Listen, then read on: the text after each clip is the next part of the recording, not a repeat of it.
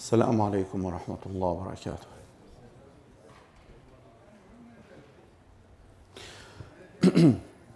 أعوذ بالله السميع العليم من الشيطان الرجيم. بسم الله الرحمن الرحيم، والحمد لله رب العالمين، والصلاة والسلام على سيد الخلق والمرسلين سيدنا وحبيبنا محمد وعلى آله وصحبه أجمعين. اللهم لا علم لنا إلا ما علمتنا فعلمنا ما ينفعنا وانفعنا بما علمتنا وزدنا علما، وأرنا الحق حقا وارزقنا اتباعه، وأرنا الباطل باطلا وارزقنا اجتنابه، واجعلنا من الذين يستمعون القول فيتبعون أحسنه، وأدخلنا برحمتك في عبادك الصالحين. آمين. So today's story, or today's lecture, inshallah, will be divided into three categories.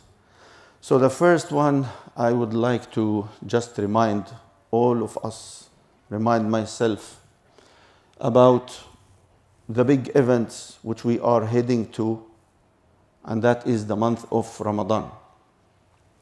And the month of Ramadan is very emotional and a big opportunity for everyone. Try to get the best out of the month and to be a winner in that month.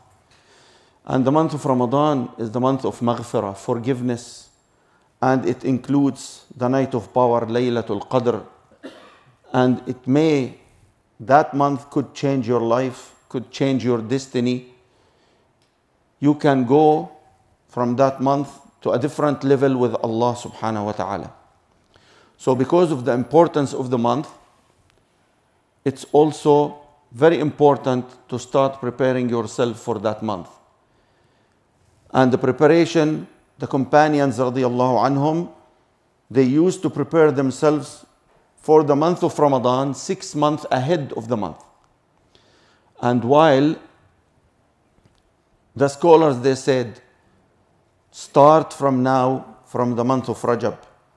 And they said the month of Rajab is the month of planting and seeding, while the month of Sha'ban is the month of watering, and the month of Ramadan is the month of harvest, picking. So you cannot do good and you cannot do what you plan in the month of Ramadan if you didn't prepare yourself from now and train yourself from now. You cannot immediately and suddenly stand 20 rak'ah doing Taraweeh, reading 1 juzu every day. You're gonna be tired, you're gonna be exhausted. And this is a normal behavior from a human being. You know, everyone who wants to do something or a big event, he has to plan, he has to prepare, he has to train himself. So this is just an invitation for all of us. Try to train yourself for what you are going to do in the month of Ramadan from now. So the second thing which I would like to speak about is just a comment about the previous story. I couldn't hold myself not to mention this. You know, the previous story is about a voice among the clouds. And that fellow who heard the sound coming from the clouds, can you imagine how many names every day is mentioned in heaven? How many names? Maybe your name, maybe my name, his name, her name. Many names is mentioned in the clouds. One time Abu Darda radiallahu anhu, he come to the Prophet sallallahu alaihi wasallam and he say, Assalamu alayka ya Rasulullah. Then Abu Darda radiallahu anhu, then the Prophet sallallahu alaihi wasallam said, Wa alaykum assalam, the one whom Jibreel told me about him. So Abu Darda was amazed. Does Jibreel knows me, Ya Rasulullah? He said, yes. Nobody knows you on earth, but you are well known in heaven. And that's what we need. We need to be well known in heaven. You know, when the Surah Al-Bayyinah was revealed to the Prophet sallallahu alaihi wasallam, just before the Fajr Jama'ah. So after Fajr, the Prophet ﷺ went to Ubay ibn Ka'b radiyallahu anhu, and he said, Ubay, Allah has ordered me to recite this surah to you. So Ubay was surprised. He said, does he mention my name? He said, yes, he mentioned your name. Then Ubay cried. This is a big event when Allah mentioned your name. And not in front of none, just in front of the angels, in front of Al-Mala' Al-A'la. When Allah is mentioning your name, look to the honor you have with Allah and among the angels. That is my comment. I couldn't hold it. Do your best to keep your name mentioning there in heaven, so that you will be always with Allah subhanahu wa ta'ala. Your name will be repeated among the angels. How we are doing that? By zikrullah, reciting the Quran, making zikr, tasabih, and so on. That is the best way your name will be mentioned there. Plus, what Allah subhanahu wa ta'ala said, whomever mention my name among a people, I will mention his name among a better than those people. So, do what you can. Remind people about Allah subhanahu wa ta'ala. And then Allah subhanahu wa ta'ala will always mention your name with Jibreel, Mikael, and all the angels in heaven. So the third part is the story. And I will try to rush with this story because the end of the story is your part. You're gonna tell me the story. And I will tell you how. So today I want you to interact with me. So the story of today is very famous story. All of us knows about it. It's not something we didn't hear about it. Just for your, let's say, convenience, I want you to believe, and I make sure what stories I'm bringing to you, it's all authentic. I'm not bringing any weak narrations. It's all authentic. So be sure that what you hear is authentic story. So the importance of the story, not only what is the story, but the benefits and the analysis which we are getting from this. And this is what the companions radiallahu anhum, they took out from the story. This is how and what they understood from the story. So today the story is talking about how merciful is Allah subhanahu wa ta'ala. That is the total or the outcome from this story, which all the dua they used to tell about it. But indeed, there is more deep meanings from this story. And this story is narrated by Abu Sa'id al-Khudri radiyallahu anhu. He said, the Prophet sallallahu alayhi wasallam said, there was a man from the people before you. And when the Prophet sallallahu alayhi wasallam used to tell a story like that from the people or from the nations before you, most of the time he's talking about Bani Israel. Most of the time. So a man from the people before you, he said, sallallahu alaihi wasallam, he killed 99 person. He killed 99 person. And then he asked about who is the most knowledgeable man on earth. Then they told him that is a man. And they directed him to a monk, a priest, who is worshipping Allah in his small temple. So he went to him and then he asked him, do I have a tawbah? Can I repent to Allah to forgive my sins? Then that worshipper told him, you killed 99 person and you want to repent? There is no way you can make repentant and you cannot get the forgiveness. Then that killer, he killed him and he make him the 100th person. And then after a time, he asked for another time, show me the most knowledgeable man on earth. And then they show him a scholar. He went to the scholar and he asked him, I have killed 100 persons. Is there a tawbah for me? Will Allah accept my forgiveness, accept me and forgive me?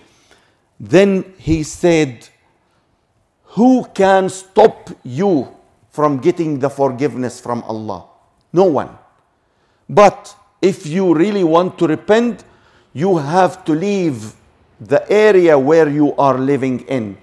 Go to that village, and it is a little bit far. Go there.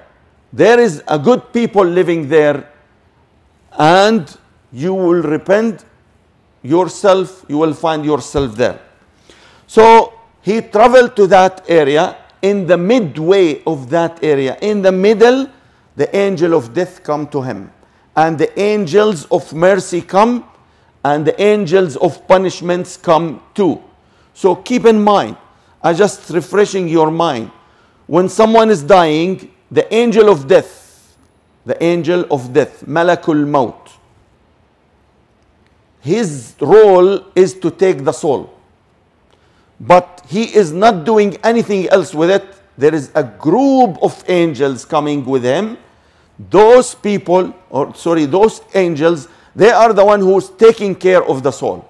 So either it's the angels of mercy, if he is salih, or if he is not salih, then there is the angel of punishment. So those two parts, two angels, two groups, they come to him. So the angels of mercy, the Prophet ﷺ, they said, he come repentant to Allah subhanahu wa ta'ala, asking for forgiveness. He come forward with his heart. But the angels of punishment, they said, he didn't do anything for Allah. He did nothing. Then Allah subhanahu wa ta'ala sent another angel with the shape of a man to be the judge between them. And then he said to them, measure the distance between him where he is now and the village of good people, and measure the distance between where he is now and the bad people where he left that village. Who is closer to him, then the angels will take him. So if he's closer to the good village, the angels of mercy will take his soul. If he is closer to the town of bad people, then the angels of punishment will take his soul. And then they start measuring it, and they found that he is closer to the good village. So the angels of mercy took his soul. Now this is one narration, and then Al-Imam Al-Hasan Al-Basri said, this also narrated to us. This is another narration reported by Imam Al-Hasan Al-Basri. He said, when he was dying, he moved his chest forward. So he moved his body an inch. He moved his body an inch towards the good village. And then in another narration, Allah subhanahu wa ta'ala has ordered the land between him and the good village being shortened, and the land from him and the bad village to enlarge or extend. So the story here ends. This is how the Prophet ﷺ reported and told the companions radiallahu anhum. Now there is few characters in this story which we want to take the wisdom behind it. And first one is the killer himself, that suddenly he start thinking to repent to Allah subhanahu wa ta'ala. He wants to quit what he was doing. And that is what Al-Imam Ibn Al-Qayyim name it as the wake up moment. Wake up moment. This is the first step in change. If he wants to change, so the first thing that you need to wake up. So it could happen with any one of us if we are doing some kind of repeated sin or repeated bad habit. We want to change that bad habit. We have to realize that we are doing something wrong. If we want to change, then we have to admit that I am doing something wrong, I want to change. Now, the second thing which we are really concerned about, that this moment comes for you, it's either because Allah has drive for you something to remind you. Maybe someone die, maybe some of your relative get sick, maybe something happen which drive you to wake up and think about yourself. What shall I do? Shall I continue, or I have to do some changes in my life? I have to do better. And then if you take it as the killer did, he took this moment and he activated and he started working for it. But some people, when it comes to him, for example, I want today to give sadaqah. Then the shaitan will start coming and attacking. You know, okay, sadaqah now is okay, fine, good. Do it after Maghrib, do it after Isha, then the day is gone and he forget it.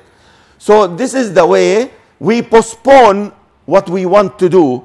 And when we postpone, either we forget, or the shaitan makes us forget, or we get busy and we just forget about it. So that's the bad thing about it. When you try to do the change and you cannot make it, then there is two ways. It's either because you are not really awake. You don't have the real, the real thinking that you are doing something wrong.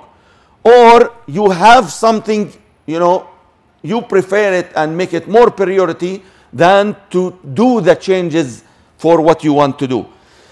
And like this, Allah subhanahu wa ta'ala, He told us, وَنُقَلِّبُ أَفْئِدَتَهُمْ وَأَبْصَارَهُمْ كَمَا لَمْ يُؤْمِنُوا بِهِ أَوَّلَ مَرَّةٍ, means Allah will change your heart. If you're really not serious about the change, Allah subhanahu wa ta'ala will change your heart to make you forget. Because Allah subhanahu wa ta'ala, either He don't like the way you do it, فَثَبَّطَهُمْ, Allah subhanahu wa ta'ala, He don't like the kuffar, the fasiqeen. So when they try to go with the Prophet ﷺ in the Battle of Tabuk, but they don't like it, they are not prepared and they are not serious, they just talk. Allah subhanahu wa ta'ala, فَكَرِهَ اللَّهُمْ بِعَاثَهُمْ فَثَبَّطَهُمْ, Allah hated their action, that's why Allah pushed them down. So we don't want to get into this level. When we want to do something good, so do it. Don't wait and don't delay. Take the action and do it. Like this killer, he did it and he make it. Now, another person, another companion, his name Amr ibn Uqaysh radiyallahu anhu, he is the nephew of Hudayfa ibn al-Yaman radiyallahu anhu. This companion was a businessman in the time of Mecca, and he was dealing with riba. So when Islam started and the battle of Badr and so on, so Muslimin, they become stronger, he still didn't accept Islam because he's scared about his money. He gonna lose his money. So when the battle of Uhud started, Allah subhanahu wa ta'ala raised this feeling that I want to change. I want to do something. So he went to Al-Madinah. So when he reached to Al-Madinah, he's asking about his cousins. They told him that your cousins, they are in Uhud with the Prophet sallallahu alaihi wasallam. So he went to Uhud, and there he found the fighting is going on. So he took his sword and he started fighting with the Muslimin. So when the battle is over, so the Muslimin start looking who is killed, who is murdered. So they found Amr ibn Uqaysh among those who are deeply injured. So they ask him, what are you doing here? We didn't see you at the beginning of the battle. Why you came? You came because you are fighting with Quraysh? He said, no, I come to fight with the Muslimin. I become Muslim. So they took him to get some treatment at his cousin's house. And he passed away there. He died. So they asked the Prophet ﷺ about him. He said, he is in Jannah. Imagine, he didn't do one rak'ah. He didn't pray. He didn't do Hajj. He didn't read Quran. He didn't do any, but he was honest. The change comes to his mind and he used it. And he make it happen. And he went. He found the fight and he fight with the Muslimin. And he was killed among the Muslimin. And no one knows that he is a Muslim. Subhanallah. This is how the change can make. And the result is awesome. Result is big. Because you are doing something to please Allah subhanahu wa ta'ala. Imagine what Allah will respond back to you. Immediately, the Prophet ﷺ said, he is in Jannah. He gave him the guarantee. He is entering Jannah. On the opposite side, Al-Walid ibn al-Mughira. Al-Walid ibn al-Mughira, Quraysh asked him to go and challenge the Prophet ﷺ about his da'wah. So Al-Walid told him, oh my nephew, the Prophet ﷺ, oh my nephew, you have corrupted our people. You change their minds. People, they start against each other. So will you stop what you are doing? If you want anything, we can give you whatever you want. Then the Prophet ﷺ, he said, did you finish? Did you finish? He said, yes, I'm done. Then the Prophet ﷺ said, will you listen to me? He said, yes, I will listen. Because the Prophet already listened to him. So the Prophet ﷺ started reciting Surah Fussilat. And Al-Walid ibn al-Mughira, when he hear, he couldn't, reflect. He hear and listen until he said, please stop. I cannot take it anymore. Please stop. When he finished, then he went out. And there, Abu Jahl, the leader of Quraysh, and other leaders, they are waiting and looking what is going to happen with Al-Walid. And Al-Walid ibn Mughira was one of the elders of the big leaders of Quraysh. So when he came out from the Prophet ﷺ house, Abu Jahl said, by Allah, his face is different than the face when he went to see Muhammad sallallahu alaihi wasallam. So they asked him, what happened with you? He said, leave Muhammad and his business. Leave him alone. They said, why? He said, by Allah, I hear from him a words that is not a word of a human or a jinn. It is above your imagination. It is full of fortune. It is a treasure. And it is full of meanings. You cannot challenge it. Then Abu Jahl said, look to what you are saying. Are you corrupting our people? And then the next day, Abu Jahl went to Al-Walid and he said, oh Abu al-Mughira, we are collecting you a lot of money from all the leaders of Quraysh. He said, why? I am rich. I don't want your money. He said, because yesterday we hear what you are saying, so maybe you want to become more richer, so we are giving you some giveaway money. He said, no, I don't want anything. Then Abu Jahl said, then you have to speak something against Muhammad sallallahu alaihi wasallam. Then Al-Walid come out and he said, he is a magician. So he changed his mind because of the position, because of the title in Quraysh. And the other story is about Uqba ibn Abi Mu'ayt. Uqba ibn Abi Mu'ayt is well known, kafir, and he is, the Prophet ﷺ named him as Aswa al-Qawm. He's the worst one in Quraysh. So what happened with Uqba? Uqba, he's Arab, and he has all the characters of Arab and generosity. So one time he was eating. So the Prophet ﷺ was passing by Uqba. So Uqba called him, come and eat with me. So the Prophet ﷺ said, I cannot eat with a mushrik. You are kafir. Then he said, you have to come. I am eating here and you pass by me. You have to come. Come and eat with me. Then the Prophet ﷺ said, I will not eat with you until you become a Muslim. So Uqba declare Islam and say, La ilaha illallah Muhammad Rasulullah. Then the Prophet ﷺ, he sat with him and he eat with him. So after he finished, the Prophet ﷺ went back.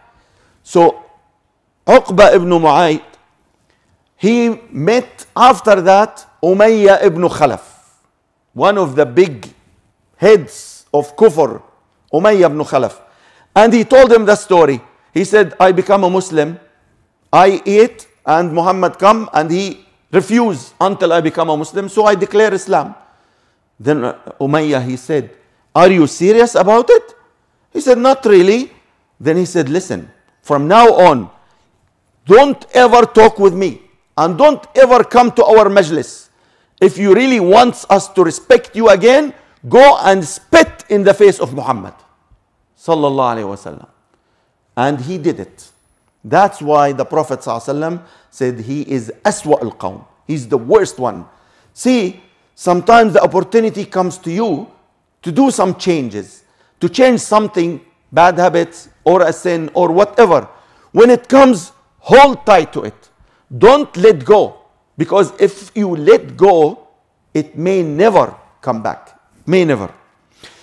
Now, the hidden criminal. Do you know who is the hidden criminal in this story? It's not the killer. There is another criminal. No. The monk, unfortunately, inshallah, will talk now, but the hidden criminal is the one who told this killer to go to the monk. That is the hidden killer. He sent the killer to a monk, not to a scholar. He said, this is the most knowledgeable man on earth, while this man, he's just a worshipper. He knows how to pray, how to make dua, how to make tasbih, but he don't know about the knowledge of fiqh. He don't know. So that's why that priest or monk, he becomes so emotional when he hear that killer, I killed 99 person. What? You killed 99 person and you want to repent? Go away. Who's going to forgive your sin? He was so panicked. That's why the killer, he looks to him and he killed him. That was a response for the behavior of the monk with him. But the hidden killer was the one who told the killer, go to that person. He is the scholar, while he wasn't a scholar. And then that gives us a hint that make sure whenever you want to ask someone, make sure whom you are asking. Don't ask anyone. You see somebody is praying, somebody is good, don't ask him. Make sure before you ask, because it's your religion. As the Prophet ﷺ told Mu'adh ibn Jabal, O Mu'adh, your religion, it's your flesh and blood. Look how serious is our religion. It is more important than our flesh and blood. So be careful whom you are asking. Don't fall into the same trap like this person. One of the stories in the time of the Prophet ﷺ, there was 3 companions traveling. So one of them, he got hurt in his head and he was bleeding. So they sleep over the night. And over the night, because of the cold, so he get janaba. So when they wake up, they want to pray al-fajr. So he said, I have janaba, what shall I do? Then his 2 peers, they told him, you have to make ghusl. He said, shall I put water? They said, yes, you have to. That is the ghusl. Then he said, if I put water, it may hurt me. So they said, we don't know anything else. You have to do it. Otherwise, you're going to miss the prayer. You cannot pray with junub. Then he put the water and he passed away. He died. So they took him to the Prophet ﷺ and they said, Ya Rasulullah, this is what happens. Blah, blah, blah. They told the story. Then the Prophet's response was what? He said to them, you killed him. May Allah kill you. You killed him.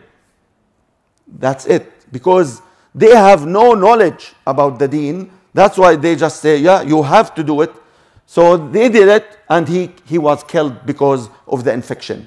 Subhanallah. So that's why it's so important. Know whom you are asking. Know whom you are asking. And then the important thing about the killer, that again he asked for the most knowledgeable man, which means that in his heart he knows that there is tawbah for him. There is forgiveness from Allah. But he wants to hear it from the scholar. He wants to hear it from someone who knows about the deen. So that's why he focused and he intend to continue and ask again and again until he get into that scholar. And that scholar, he was so smart. He told him the prescription.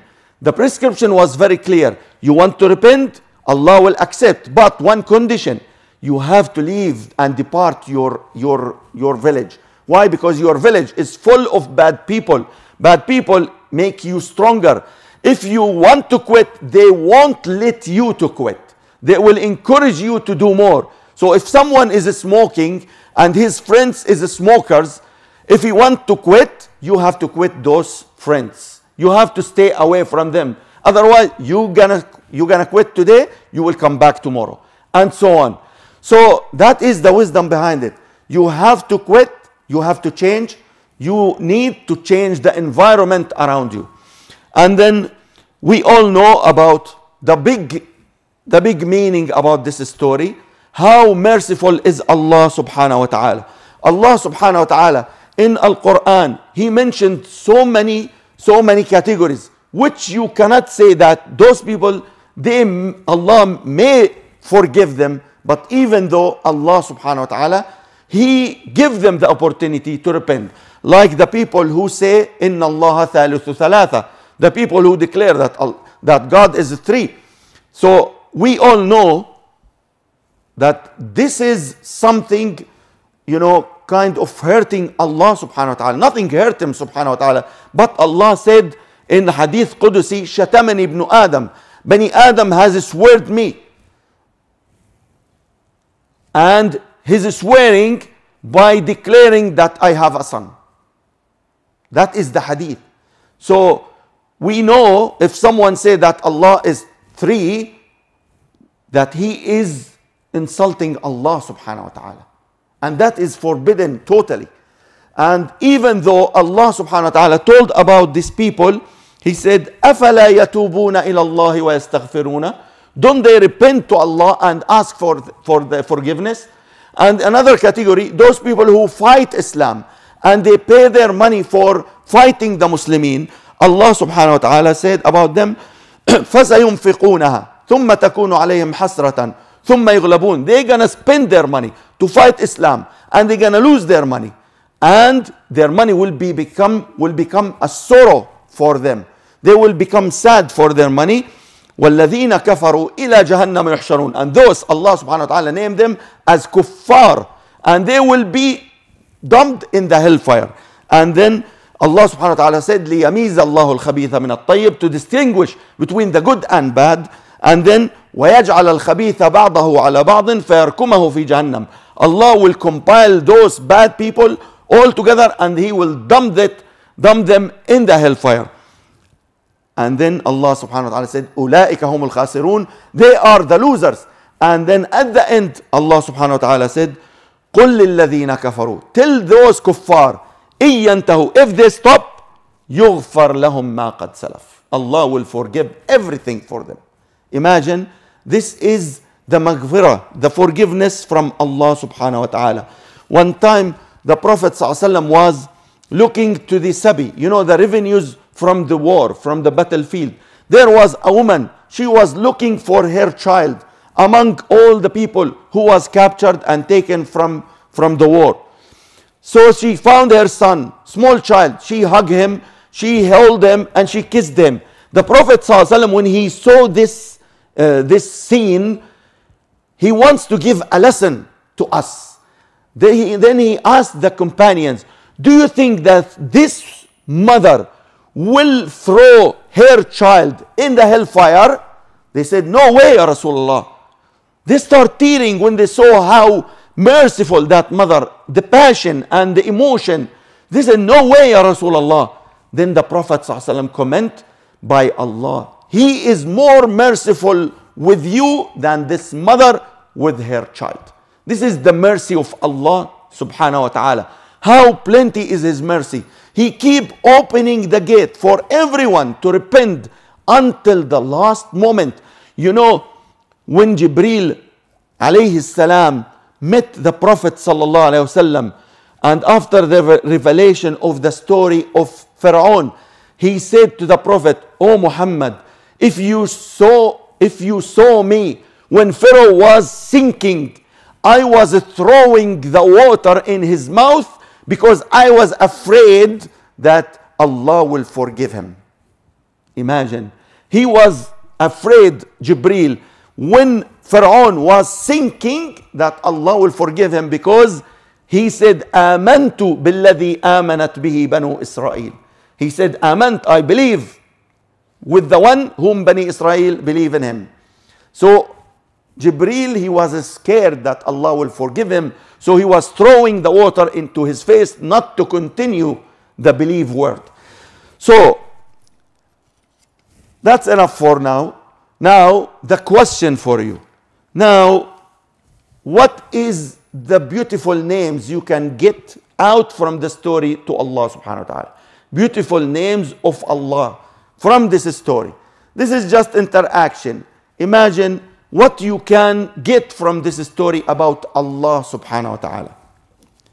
Comments. Al-Ghafur, Al-Rahim, Al-Kashif. No. Yeah, he's forgiver, forgiving. Ar-Rahim, Al-Ghafur, Ar-Rahim. At-Tawwab, right? He repent, he accept the tawbah, and then Ar-Rahman, it's part of the mercy. Al-Afu, forgiveness. Al-Kareem. One very important, you miss it. Yeah, we said Al-Ghafur. Ghafur, Rahim, we said. So all what you say is about Ghafur, Rahim. You forget the most important one. Tawwab, we said it. We already said. Al-Jabbar, this is one good one. Jabbar means he fixed the broken one. It's not in this story, it's not the powerful. No, the meaning is the one who fixed the broken ones. This is called Al-Jabbar. Then another one. Ar-Rahman, we said it. Al-Ghaffar, yes, Ghafur. You still going around the same names. Ghafur, Ghaffar, Rahman, Rahim. Hakim. Hakim could be, but the most one is Al-Halim. Al-Halim. What is the meaning of Halim? Halim means he is not putting or taking or making the punishment immediately. He give you time after time after time, until either you repent or you will be punished. So Al-Halim. And then Al-Latif. Al-Latif means he is the one who is arranging things for you hidden. You don't know about it. You don't know. Like your rizq. Allah is arranging the rizq for all the ummah while they are sleeping at home. So Allah bringing the matar, the water, the rain. Allah bringing the fruits. Allah make things to grow. So Al-Latif. Al-Latif. So he make things to come correctly as he wants in a hidden way, and you don't know about it. And then the last one is Al-Hadi. Al-Hadi. He is the one who guide you to the best thing he wants, subhanahu wa ta'ala. So this is a small and short story, but you can see how many beautiful names we got, how much meanings we got out of this. And because of the time, I'm just shortening. There is more, but alhamdulillah, that's enough for today. Inshallah, the next story is a very important and very rich of meanings, inshallah, and everyone will like it. والحمد لله رب العالمين. اللهم اجمعنا على ما يرضيك واجعلنا من المتحابين فيك. اللهم اجعل جمعنا هذا جمعا مباركا مرحوما، وتفرقنا من بعده معصوما، ولا تجعل منا ولا فينا شقيا ولا محروما. اغفر لنا ذنوبنا وإسرافنا في أمرنا، وثبت أقدامنا وانصرنا على القوم الكافرين. اللهم آتنا في الدنيا حسنة وفي الآخرة حسنة وقنا عذاب النار. اللهم لا تجعل لنا في مقامنا هذا ذنبا إلا غفرته، ولا هما إلا فرجته، ولا عيبا إلا سترته، ولا مريضا لنا إلا شافيته وعافيته، ولا حاجة لنا من حوائج الدنيا والآخرة إلا يسرتها وقضيتها. يا قاضي الحاجات، يا مجيب الدعوات، اللهم بدل سيئاتنا حسنات، اللهم بدل سيئاتنا حسنات، اللهم بدل سيئاتنا حسنات.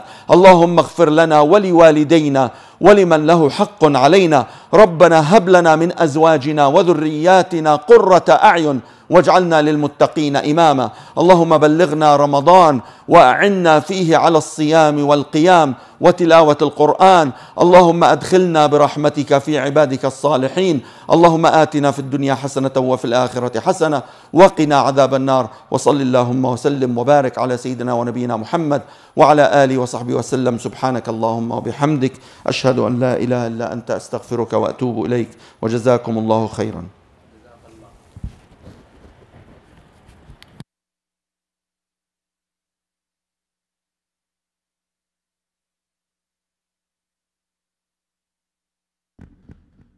Brother, we have a refreshment and tea is ready.